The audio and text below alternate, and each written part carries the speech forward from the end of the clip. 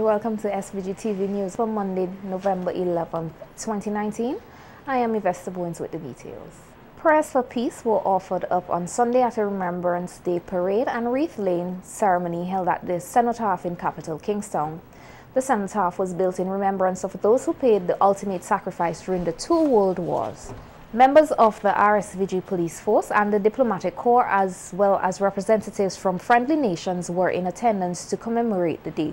Wreaths were laid by the Governor General, the Speaker of the House of Assembly, the Prime Minister, a representative of the opposition, faith-based organizations, and representatives of friendly nations.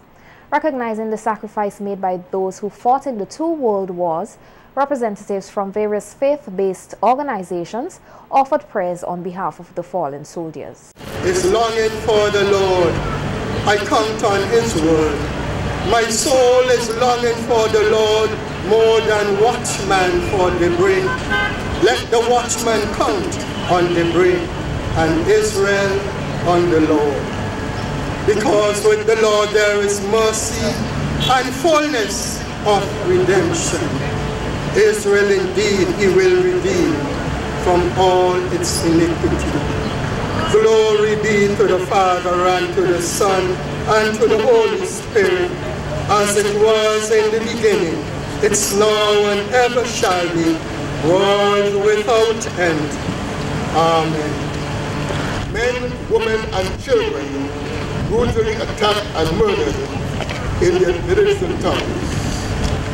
Today, we remember especially those victims of the two world wars, including those who remember here today and who paid the ultimate price. Remember those who came home with terrible injuries, both physical and psychological, and those whose loved ones never returned. Rest eternal grant unto them, O Lord. Let thy perpetual shine upon them. May they rest in peace. We pray for this country in a special way. We pray for those who are in leadership of God. I pray, God, that you lead them in the right way. I pray, God, that you allow them to lead us the way that you want. And so, Father, we bless your name. We magnify your name because you are all in us. So, Father, we thank you. We thank you for what has been done. We thank you, God, for what you are doing even now. And so we thank you for the future. In Jesus' name we pray. Some vendors removed by the police from Middle Street in capital Kingstown following last Tuesday's shooting incident have expressed disappointment with the move, which they say have impacted their business and livelihood.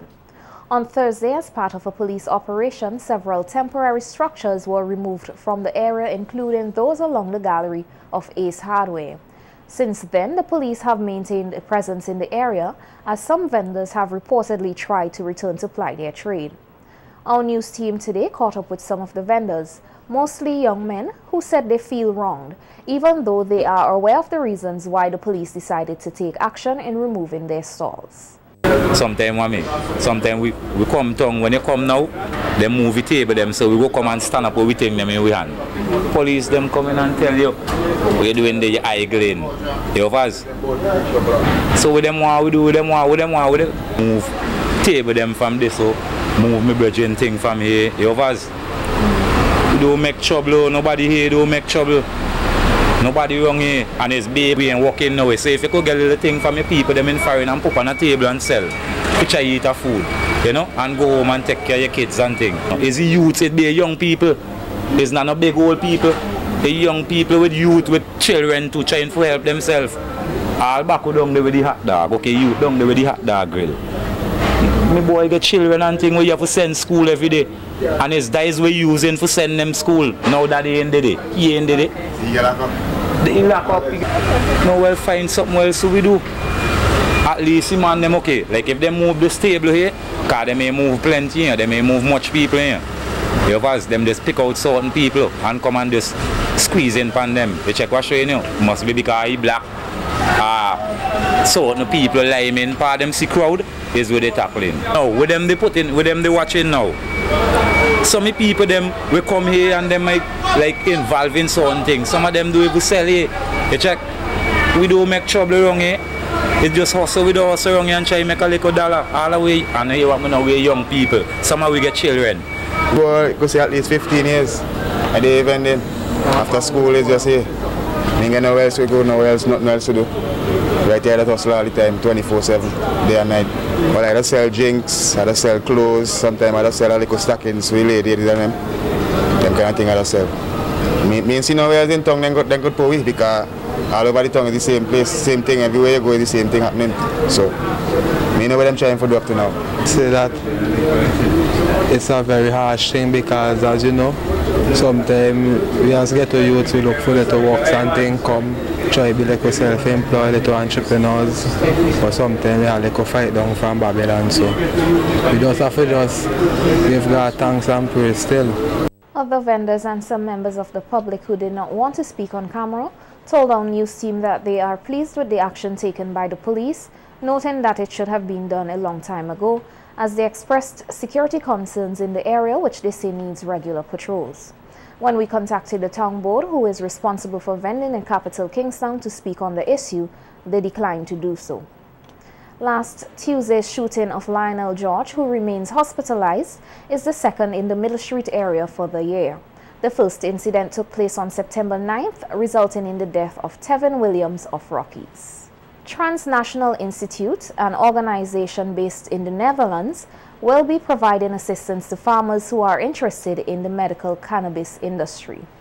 A 4-day workshop opened last Friday for the medicinal cannabis farmers, and TNI's representative Pin Metau told the more than 100 participants that they are happy to lend support to SVG in the development of its medical cannabis industry. We've been working with Spirit for 10 years now, and he has been part of our international group of farmers to voice your concerns and to voice the concerns of the growers to be part of a legal market.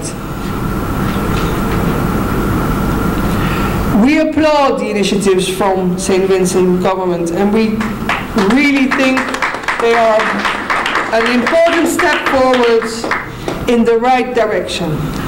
Matau noted that Transnational Institute has been around for more than 40 years and outlined the many gains from medicinal cannabis. Really pleasantly surprised by a nation such as St. Vincent to take this new road into regulating at least a part of the market. We also agree that regulation should go further.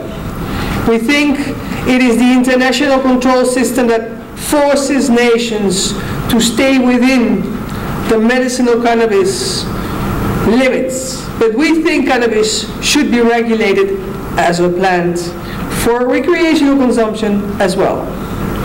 But we know, yeah, I think you all agree, right? Minister of Agriculture Saboto Caesar updated farmers on the progress made so far in the local medical cannabis industry and again appealed to them to work in groups, which he said has far-reaching benefits. Latai thinks that as a traditional cultivator, he alone could carve out a space or have a space carved out for him. It's not going to happen because he is too small.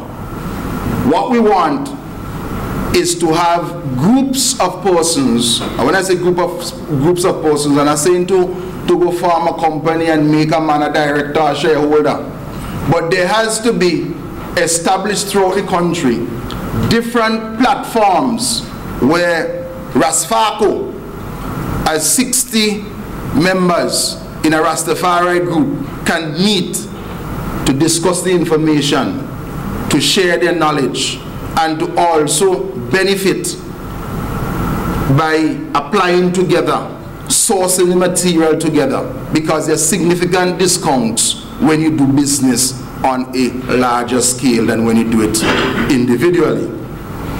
The workshop ended today, and it was expected that a fair trade charter or protocol for the medical cannabis industry would have been formulated. Other participants at the workshop came from the CARICOM Ganja Commission, Colombia, Jamaica, Antigua and Barbuda, Barbados and St. Lucia. Agriculture Officer in charge of Plant Protection and Quarantine, Michael Delpesh, is encouraging Vincentians to play a more active role in protecting the country's agriculture sector from pest and plant disease. Delpesh made the appeal during an interview with SVG-TV News on the role of the Plant Protection and Quarantine Unit in ensuring the survival of the sector.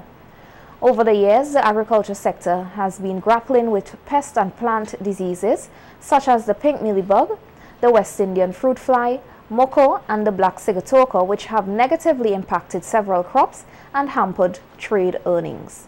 As we hear in this report by Barvin Oliver, the department has a lot dealing with to ensure the sustainability of the vital sector. From maggot-infested fruits, which make the flesh unpalatable, larvae which feed on seeds, destroying future crops, to diseases which reduces a plant's ability to produce quality fruit, are just some of the impacts of pests and diseases which can destroy the country's agriculture sector.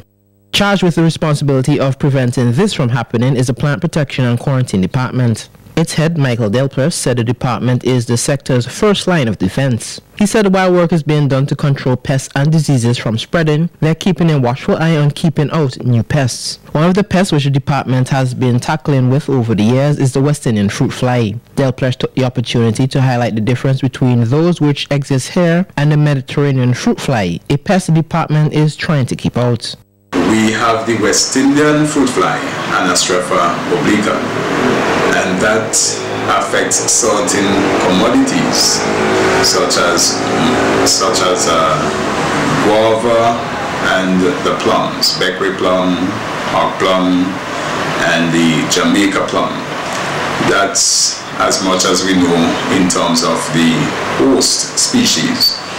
With the medfly, we expect that it would affect not only these particular commodities, but a much wider range of agricultural commodities, fruits, and also vegetables, our peppers, our cucumbers, and so on. So it has a much wider host range. Usually the fruit fly, all fruit flies, they would lay their eggs in the fruit, and then the larval stage of that pest would develop within the fruit, and it's the larva that would do the damage and destroy the fruit, and so it makes the fruit unmarketable, and in some cases you are unable to consume the fruit because of the amount of larvae that you would find in these fruits. Diseases can also hamper the local agriculture sector, and the banana industry has been grappling with the effects of the moko and black sigatoka disease for some time. Delpesh said though it has been tough in keeping these diseases under control, one disease they are trying to keep out of the country is the tropical race 4, also known as TR4, and explain how devastating this disease can be. Disease, it affects the vascular system of the plant. It eventually kills the plant, and so production of banana basically will become impossible once you have that disease on the farm. It's similar to the moko in that moko would also destroy the banana plant, and so the costs would be extremely high in terms of the economic damage that would take place if that disease should really come into St. Vincent and the Grenadines. Pests are diseases which affect the agriculture sector are difficult and expensive to control, and prevention is always better than cure. Delpesh explained that these diseases can be introduced by importing plants and produce, and appeal to Vincentians to be responsible. Pests enter this country and generally through passengers' luggage, and it is always best that you check with the quarantine unit first to get that permission to import that particular produce or plant, so that we can carry out all the necessary checks to make sure that you can import that particular commodity in a manner that would be safe to all of us in terms of our agriculture. For SVG-TV's Evening News, I am Bavin Oliver. Caribbean countries have dropped the ball in reversing the legacy of underdevelopment in the region caused by native genocide and the enslavement of Africans. It is the sentiment shared by Prime Minister Dr. Ralph Gonsalves during a conversation on reparations which took place in Tobago on Friday. We hear more in this TTT News report. Is that legacy of underdevelopment which persists today, which we must address the question of repairing. Prime Minister of St. Vincent and the Grenadines, Dr. Ralph Gonsalves. 6 years after he helped form the Caribbean Reparations Commission, Dr. Gonsalves laments that too little progress has been made in the region. You have to have a conversation with the British, with the French in the case of Haiti, and the Dutch in the case of Suriname. I'm talking about the Caribbean countries, the CARICOM countries. If these efforts are futile, he says that the next course of action ought to be the employment of legal and political instruments.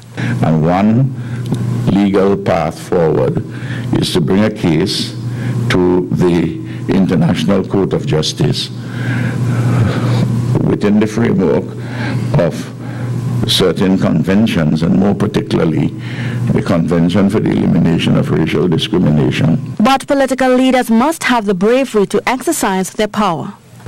There is political pressure which could be brought to resolutions at the United Nations, other forms of work which we can do through specialized agencies of the United Nations and other international bodies which we are members. Dr. Gonsalves was the feature speaker at a Caribbean Reparations Update, the issue of reparations for native genocide and slavery, hosted by the Tobago Writers Guild. A rodent problem which posed a potential health hazard to the students and staff at the Kittels Government School is said to have been remedied, and classes are expected to resume tomorrow, Tuesday, November 12th.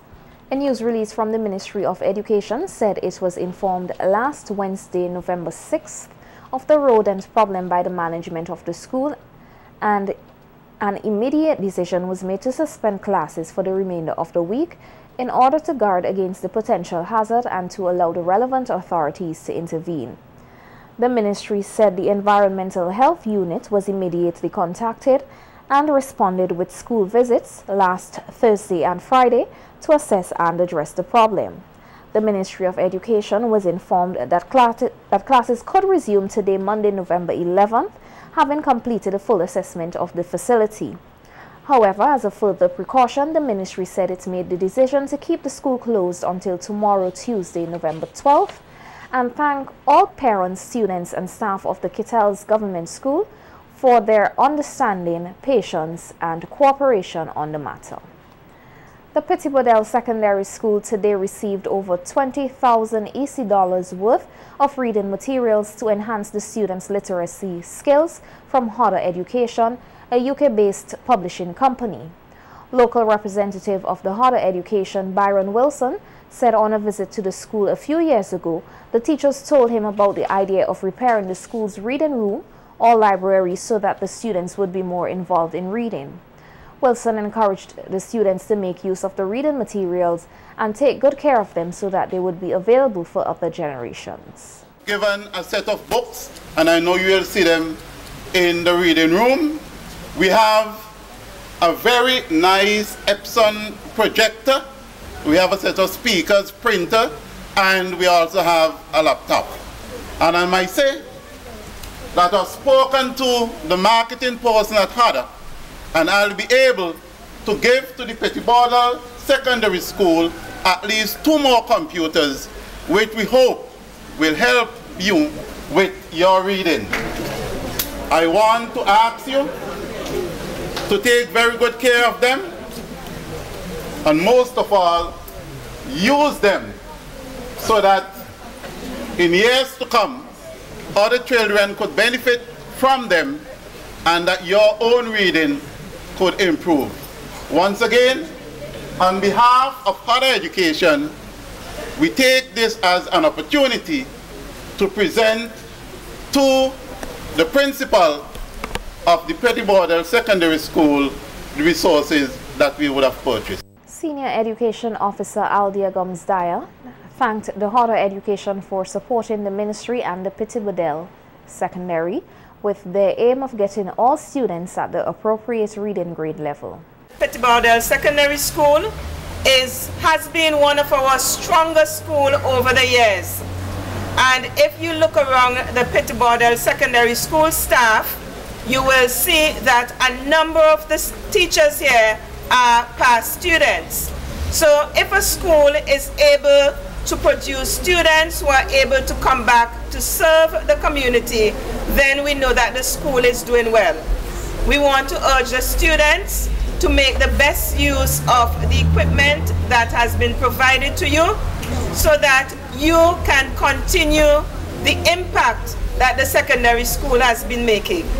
So I want to wish you all the best and to thank Higher Education once again and trust that this equipment will be of very good use and we will see the fruits of the seeds that have been sown here at the Petty Bordel Secondary School. Principal of the Petty Bordel School, Rupert Nash, said the reading materials will go a long way in enhancing the students' literacy skills and thanked Higher Education for the donation. On behalf of the staff and students of the Petty Bordel Secondary School, I want to thank Mr. Byron Wilson and Higher Education for this generous donation. It is my hope that the equipments that we receive would go a long way to enhance our literacy program. So again, I want to thank Higher, and I know that we as a school will use these equipment for the betterment of the reading program and our students' development. Thank you very much again. A resident of Beckway received the keys to a two-bedroom dwelling house last Thursday built under the government's Life to Live program. The house, which is the first to be done under the program on Beckway, was designed to accommodate Yvonne Oliver and her physically challenged relatives who will be living there.